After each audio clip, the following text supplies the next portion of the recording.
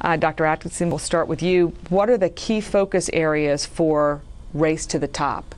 Well, our entire grant is devoted to increasing our graduation rate drastically and to increase student achievement for every student in every school in the state.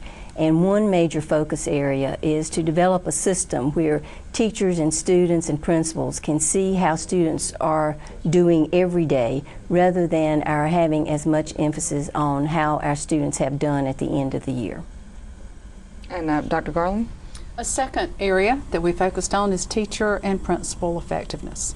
Research tells us that students in schools with outstanding principals do better, and that a child who has an excellent teacher will have a residual effect for 3 years, and a child who has a poor teacher will have a residual effect for 3 years.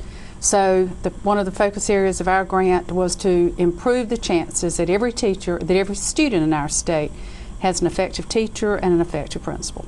And Mr. McNeil? Well, think about an effective teacher and an effective principal, and then focus on low-performing schools.